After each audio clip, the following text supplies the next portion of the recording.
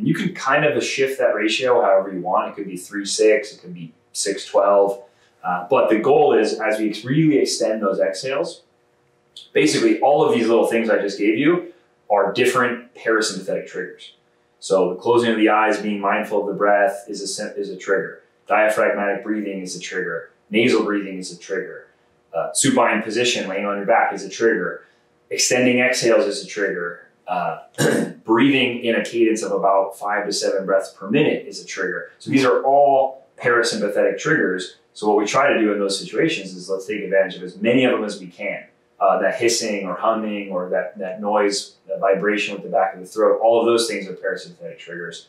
So my goal is, like, if I'm driving home from work and I'm like, had a crazy day, I got 5 minutes, I want to just calm down, get myself reset before I go into, you know, my home life, then I'll do that. You can do that in the car. I'm not going to close my eyes because I'm in the car, but how many of these triggers can I take advantage of? So 1-to-2 ratio of inhale to exhale, making a little noise on the exhale, whether it's hissing or humming or the ocean breath. And you can do that for 3 to 5 minutes. I find like 3 is the minimum because it takes usually a minute or 2 to start to get into that rhythm. It's kind of like meditation. You know, you don't even feel like you're getting into a meditative state until you're at least at 5 minutes.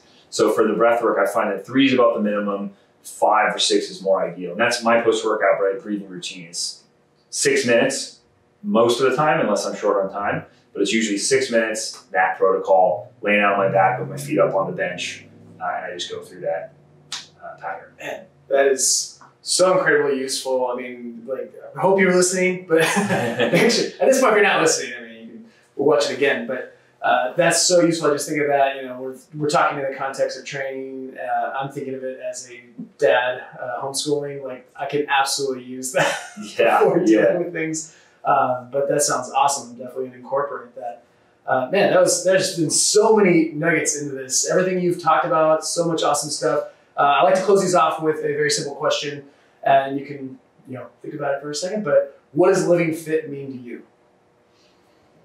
We've gone from specific to general. But. Yeah, LivingFit. I'll give you one word. I can dive deeper if you explain it, but I think LivingFit to me personally right now means freedom.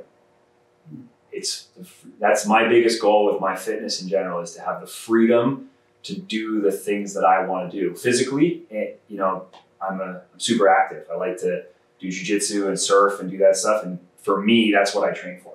I train to be able to do all of those things that I want to do and to never have the limitations. And I've always been one of those people who, you go on vacation and everyone's like, oh, we should go rock climbing. Rock climbing, I'm not in shape for that. That's why I train, and that's why I train so versatile, because I like to be able to never be a liability. Whether, you know, if I'm going to Mexico next week, we're gonna go spearfishing, I can hold my breath for a long time and swim. Or I'm gonna go, you know, surfing, well, I've got the balance to get up and surf and be able to do those things. And if I'm perfectly confident, if someone says, hey, let's go horseback ride, never done that in my life, but I'm very confident that because I train the way I train, I can go do those things, and it's not going to be a limitation to me. So that's one of the big things for me. That's what I think LivingFit brings to people, is it brings the freedom to do what you want to do. I love that. Just being able to do what you want to do, when you want to do it, not being limited, not being a liability. That's a good one. Yeah. So how many people are an absolute liability? That's a Laird Hamilton quote that kind of underpins everything we do at XPT. Don't be a liability.